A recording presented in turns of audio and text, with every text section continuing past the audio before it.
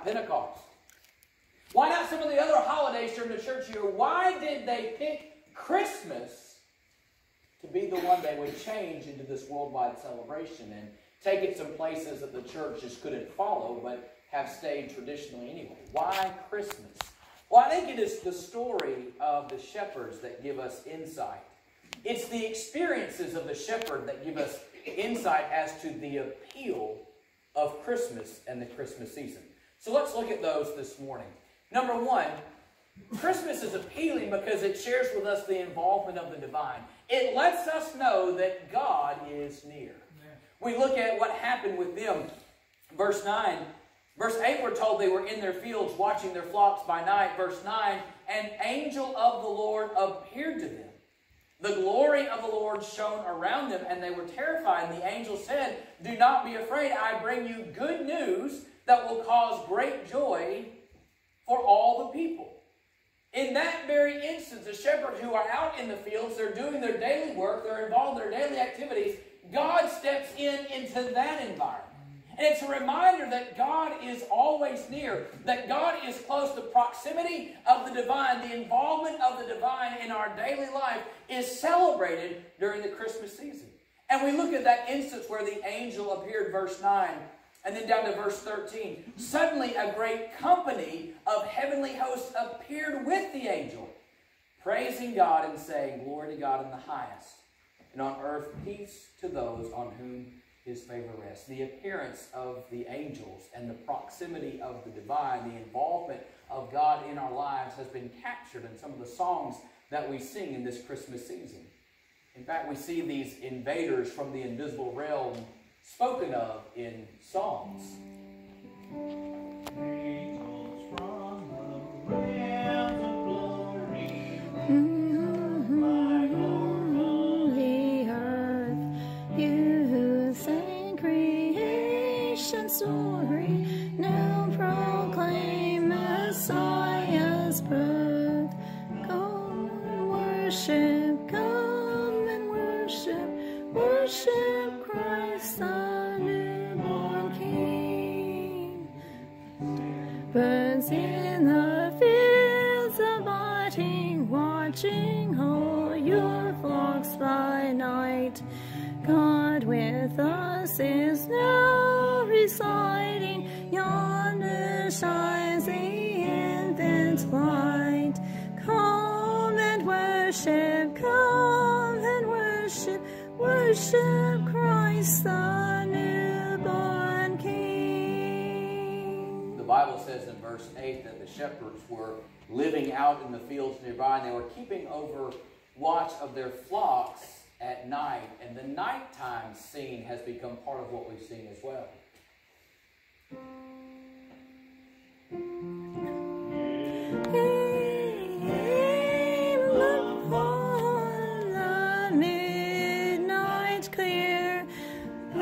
Glorious song of old, angels bending near the earth to touch their harps of gold. Or even in the song that we just finished that Hacker said was one of his favorites as they commemorate the significance of that night that the angel appeared and the meaning of the message that they had brought to the shepherds. Holy night, the stars are brightly shining. It is the night of the dear Savior's birth.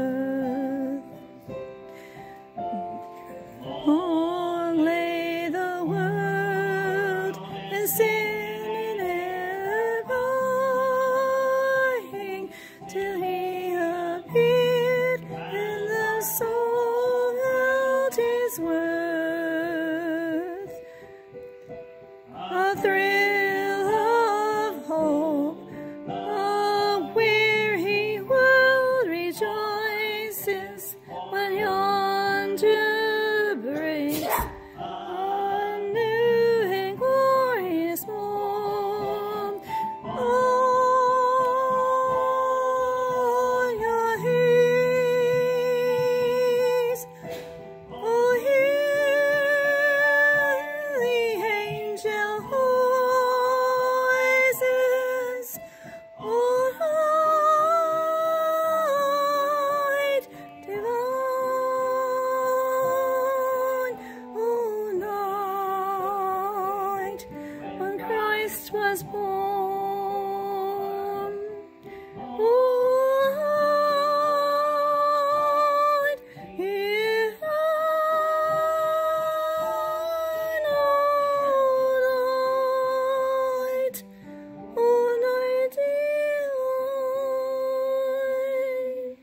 each of those carols, the ministry of the angels is magnified. They have come to bring a message from the Lord. That is their role. That is what the word angel means. It's a messenger from God. And so they brought a message to the shepherds that says, God is involved in your lives. God is where you are, and He has come to meet you, and He's brought you this message that is going to be good news for all the people, that today in the town of David a Savior has been born. He is the Messiah. For the angels, their messages were relevant.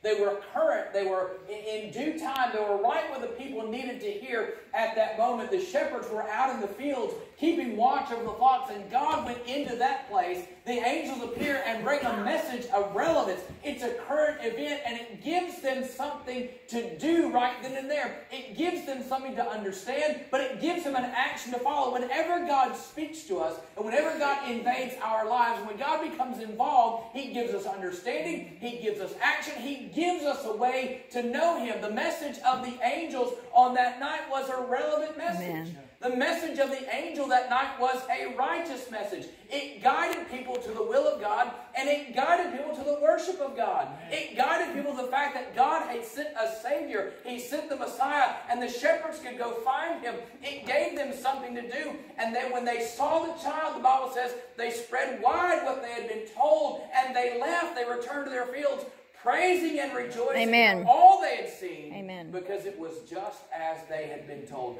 The message that they heard was that God is involved in your life, that God has come to meet you where you are. It was a relevant message, and it was a righteous message. Yeah. And we think about how the angels arrived at that point. They didn't walk. They didn't fly. Amen. They didn't come on a magic carpet or a metallic spaceship. They simply appeared. Amen. And it's often surmised that the veil between the living and the dead is thinnest at Halloween. But the Christmas story, the story of Jacob and his vision of the ladder, the stories of Mary and Joseph are simply a reminder that God is everywhere present, that God is always in our midst, and those angels, whenever He desires to send us a message, they can appear without warning. Amen. They are always around, and they bring us that message that is relevant, that is righteous. They bring us the message that God is always nearby. In fact, the angels that appear in the Christmas story, they remind us that God is near. And there are times like today, there are times like this weekend, that we need to know that God is near. The angels bring the message that God is aware of what's going on. It's a message that a Savior has come. It's a message of the Messiah. Those things for the Jewish people were looking forward to. That's right. And God says they are here. It's a message that He is near. It's a message that He is aware. It is a message that He is involved. The same message that He gave to Moses in the burning bush.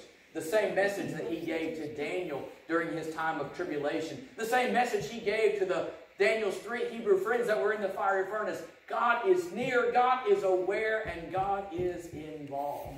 What is the appeal of the Christmas story? That God is involved in our lives. The proximity of the divine. We also learn the second appeal of the Christmas story is the innocence of the Christ child. Verse 11 says, today in the town of David, a Savior has been born. He is the Messiah. And this will be a sign to you. You will find a baby wrapped in cloths and lying in a manger. Let's go to verse 16.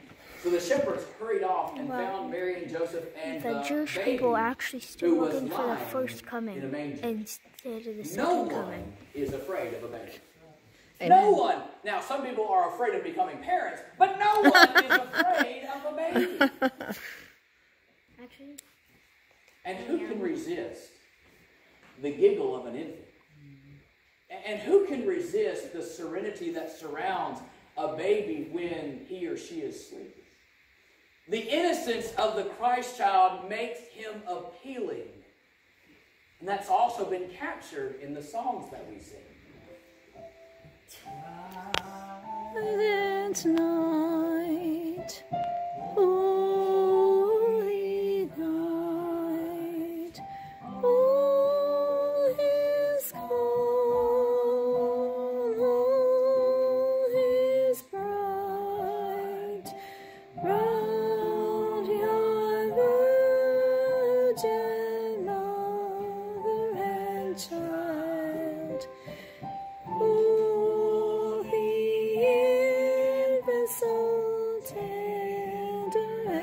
and mild, sleep in heavenly peace, sleep in heavenly peace. Verse 16 says that when the shepherds had hurried off, they found Mary and Joseph and the baby who was lying in a manger. And when they had seen him, they spread the word concerning what had been told to them about this child, and all who heard it were amazed at what the shepherds had said to them, which may have led them to ask this question. What child is this who lay to rest? Mary's lap is sleeping,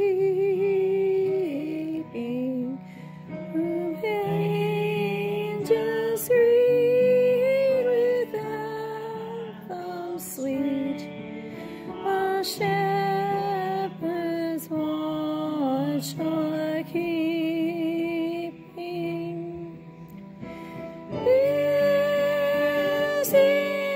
This is Christ the King, whom shepherds guard and angels sing.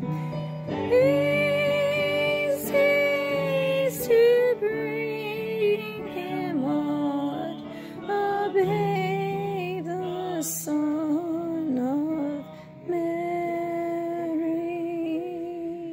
No one is afraid of a baby.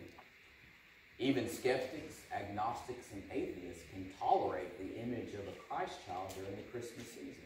Because what they see before them is an innocent child who makes no threat, has no demands. He's simply the incarnate love of God that God has for all of his creation. But what the skeptics, the agnostic, and the atheists don't understand is that the innocence of the child in the manger is the same as the innocence of the man hanging on the cross. Amen. Amen. The innocence is the same. He poses no threat. He makes no demands. He is simply the love of God incarnate as he hangs on the cross, the love of God he has for his creation. Because when you think about the story of the crucifixion, do you at any point in time ever hear Jesus shouting insults towards the Roman government who was put him there?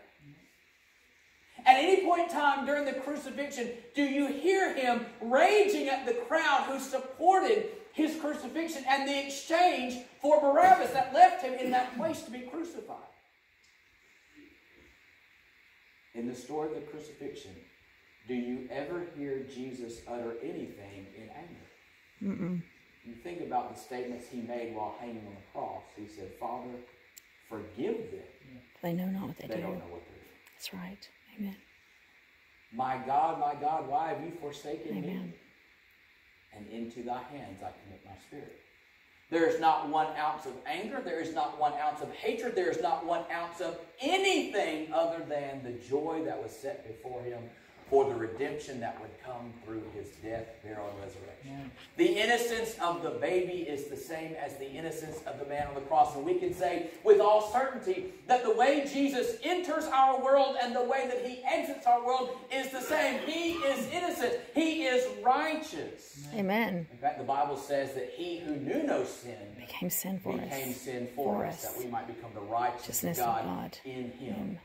It's the innocence of the Christ child that makes Christmas appealing. And it's the same innocence of Jesus on the cross. But we get to the third appeal of Christmas, and that is the invitation to the Savior. Verse 10, the shepherds receive this message. Do not be afraid is the first thing they're told. I bring you good news that will cause great joy for all the people. Today in the town of David, a Savior has been born to you. He is the Messiah.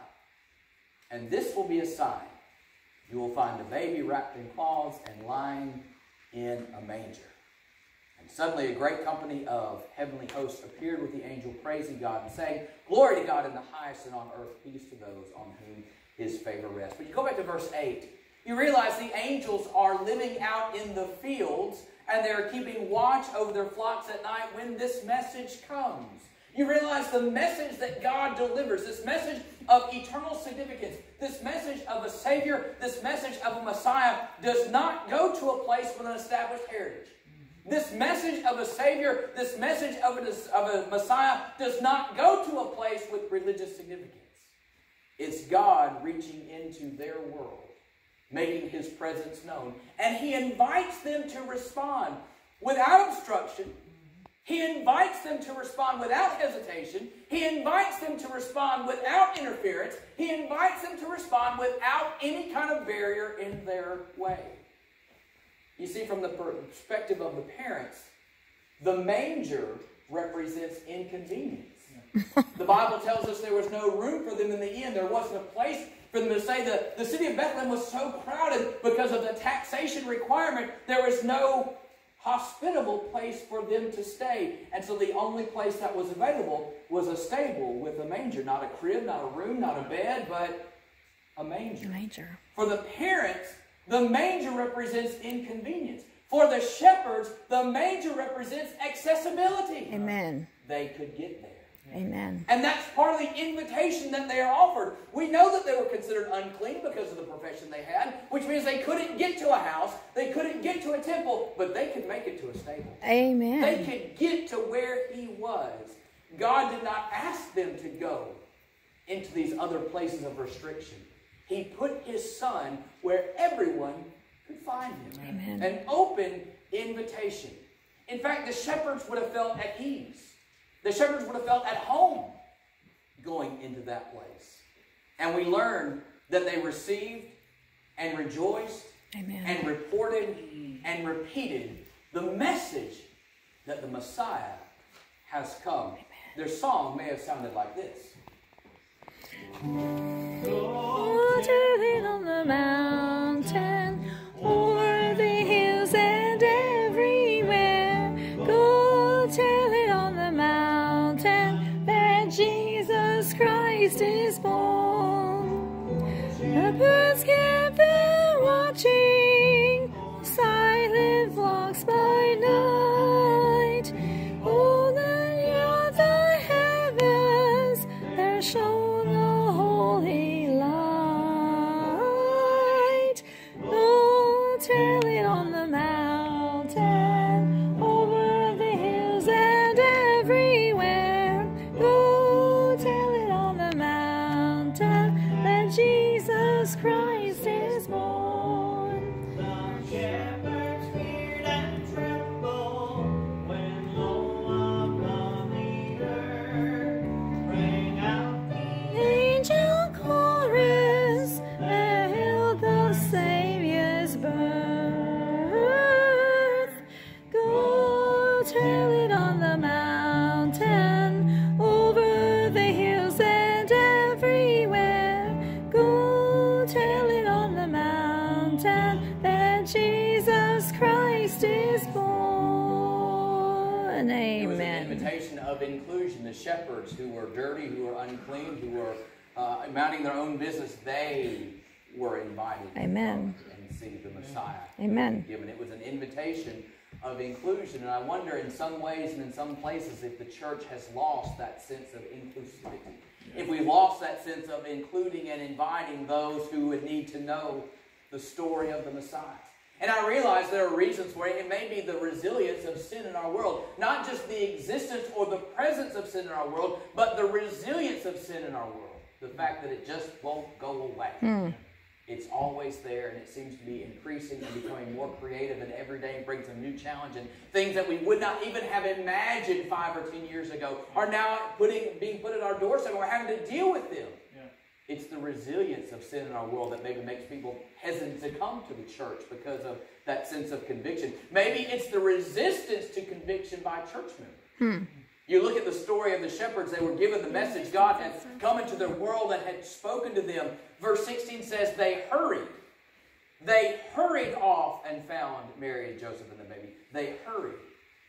Maybe we as the body of Christ lack that sense of urgency. Maybe we lack that sense of haste, that sense of we've got to go now, and we put off. Even when the Lord is speaking to us and the sense of conviction comes over us, we hesitate. Whereas the shepherd hurried. to find out what God was doing. Maybe it's a decreasing reliance on the Spirit with regard to evangelism. We get so wrapped up in, are we saying the right things? Are we going to present it correctly? Or is there something going to be... And we forget that it's the work of the Spirit that draws people to know Amen. It's the work of the Spirit. And so you look at the story of the shepherds. They had simply repeated what they had been told. The Bible says in verse 16, they hurried off, and they found Mary and Joseph and the baby who was lying in the manger. And when they had seen him, they spread the word concerning what had been told them about this child. And all who heard it were amazed at what shepherds had to tell them. And Mary treasured and pondered these things in her heart. And the shepherds returned, glorifying and praising God for all they had seen. Amen. Just as they had been told. They simply spread the word. You look at the story of the parable of the sower. And we focus a lot on where that seed lands. Some lands on the pathway and is when taken away by the birds. Some lands among the thorns and gets choked out. Some lands upon the rocks and has no root. And some lands in good soil. We focus on the soils. But the idea is the sower is not going by and dropping those seeds into a hole. He's just spreading it. Amen. Amen. It falls where it falls. That's right. It's an open invitation. An invitation for all to come. The angel says that the good news of great joy will be for all the people. It's an open invitation. So what is it that makes Christmas appealing? It's the involvement of God in our lives. It's the innocence of the Christ child who's also the innocence of the man on the cross. And it's that open invitation without obstruction, hesitation, interference, or barrier. We can all get there. So this morning I wonder who needs to respond to the appeal of Christmas. Amen. Not having seen it that way, not understood what the Christmas story is all about, who needs to make that decision to say, I want to experience the love of God as it's presented in that way? Or who simply needs to return to the simplicity of Christmas? We can make it turn into something it was never intended to be. That's right. The story of reflection upon a Christ child being born, the Messiah coming. We get wrapped up in the parties and the presents and all the performances and all that goes, and we get off track from what it's supposed to be. That's right. A simple message. Who needs to respond to the simple message of Christmas? And who simply needs to spread the word? Amen. They've heard, you've seen. Everything has turned out just as the Bible described. The sense of conviction and the forgiveness and the redemption that's all in these pages. You walk through every single one of those. And now you simply need to tell the world. Knowing that at this time, hearts are open and receptive to the gospel. Can we pray together? Amen. Father, we thank you for the time of worship. For those who've had wisdom of old and were able to put the truth of your message into words that we could sing, that we could read. But Father, I pray this morning that we would see through all of those things and look at the innocent child you sent into our world, who looks like us, who lived like us, and Father, who died for us. Father, I pray for those who are being drawn this morning. Give them the courage to say yes, Lord. To say, I want to be where you are. And Father, let us hurry to that place. You are sovereign, you are loving, you are gracious. And we are in your presence simply because you have invited us. Work in our hearts now. In Jesus' name. Amen. Amen. Let's say that we're going to sing, What Child Is This? What child is this who came to rest on Mary's lap is sleeping, whom angels greet with anthems sweet, while shepherds watch are keeping.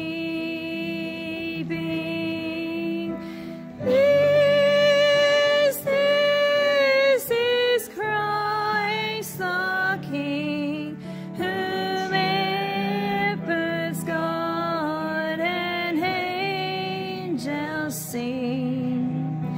These days to bring him all, the babe, the Son of Mary. I have two gentlemen come our offering this morning.